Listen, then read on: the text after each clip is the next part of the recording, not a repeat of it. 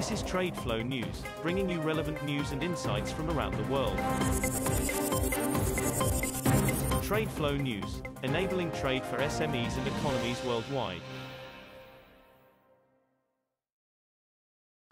These are some of the key topics that we will be looking into in today's program.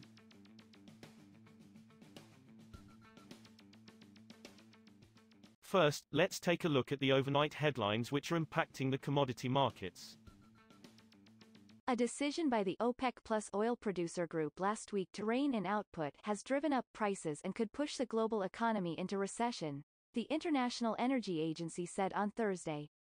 The relentless deterioration of the economy and higher prices sparked by an OPEC Plus plan to cut supply are slowing world oil demand, the Paris-based agency, which includes the United States and other top consumer countries, said. With unrelenting inflationary pressures and interest rate hikes taking their toll, higher oil prices may prove the tipping point for a global economy already on the brink of recession, it added in its monthly oil report. U.S. crude stocks rose by nearly 10 million barrels last week after another big release from government reserves, while distillate inventories fell sharply, the Energy Information Administration said on Thursday. Crude inventories rose by 9.9 million barrels in the week to October 7 to 439.1 million barrels, data showed, compared with analysts' expectations in a Reuters poll for a 1.8 million barrel rise. The bulk of that bump in commercial stocks came from a 7.7 million barrel release of reserves from U.S. Strategic Petroleum Reserve, SPR, though inventories without those reserves also rose.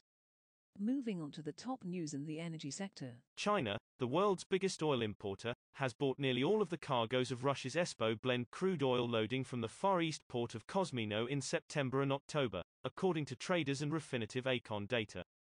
In September, 2.3 million tons of ESPO, a light crude valued by refiners for its high yield of diesel fuel, were sent to China, with the exception of one cargo of 100,000 tons shipped to Sri Lanka. In October, deliveries of ESPO to China are set to exceed 2 million tons, but shipment data is still being updated and actual deliveries may be higher, said four traders who participate in the market.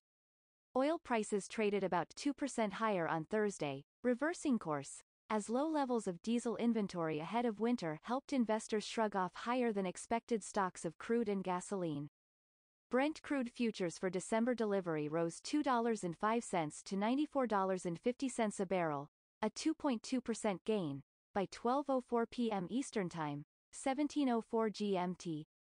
U.S. crude rose $1.95, or 2.2%, to $89.22 per barrel.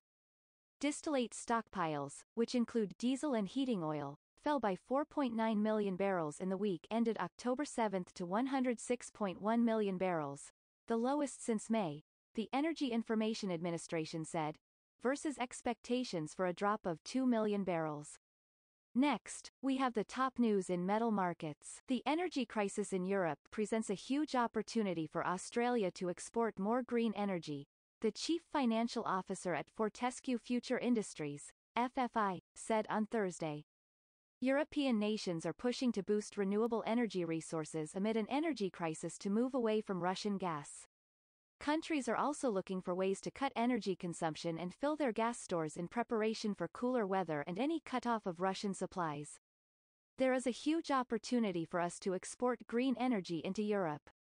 They are absolutely demanding it, said Guy Dibel, chief financial officer at Fortescue Future Industries, at the Citi Annual Investment Conference in Sydney. Iron ore futures slumped on Wednesday, with the Dalian benchmark contract hitting its lowest in 2 weeks, as intensified COVID-19 curbs in China and signals that its draconian zero-case approach will continue weighed on sentiment. Shanghai and other big Chinese cities have ramped up testing for COVID-19 as infections rose following this month's Golden Week holidays and ahead of the crucial Communist Party Congress beginning October 16. Speculations that top steel producer China would relax its zero-COVID policy after the Congress had recently helped push iron ore and steel prices higher. We will now look at the top news in the agricultural sector. India will allow overseas broken rice shipments of 397,267 tons backed by letters of credit, LCs, issued before September 8, the government said in a notification on Wednesday, as a sudden ban on exports of the grain prevented the loading of cargoes. On September 8, India banned exports of broken rice as the world's biggest exporter of the grain tries to augment supplies and calm local prices after below-average monsoon rainfall curtailed planting. The surprise move trapped nearly 1 million ton of rice that was moved to the ports or was in transit before the government made the announcement. That is all for today's news on commodity markets. Stay tuned to TradeFlow News as we continue to provide you with more updates.